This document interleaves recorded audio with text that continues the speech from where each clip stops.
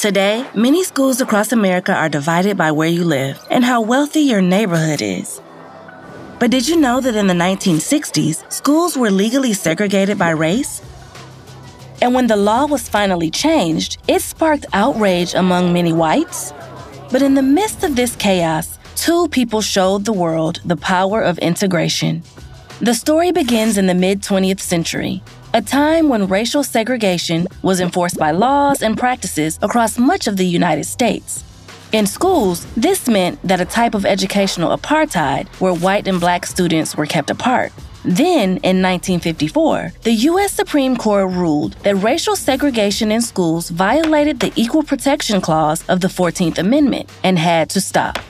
But change was slow to come. In 1960, 6-year-old Ruby Bridges made history as the first black student to enroll at an all-white elementary school in the South.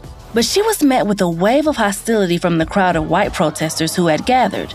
Over 500 children were taken out of the school by their families in protest. Newly employed teacher Barbara Henry found herself with a class of just one child. Ruby learned her lessons by herself and ate lunch alone.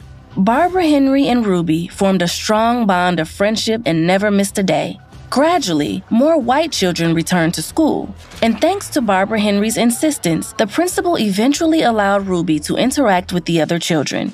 Barbara Henry's determination and Ruby's fortitude became an inspiration to other black families who eventually began to enroll their children too.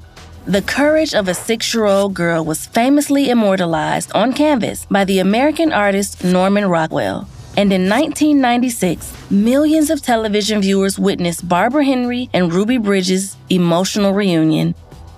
In what ways did Barbara Henry and Ruby Bridges each show courage in the fight for integration in schools?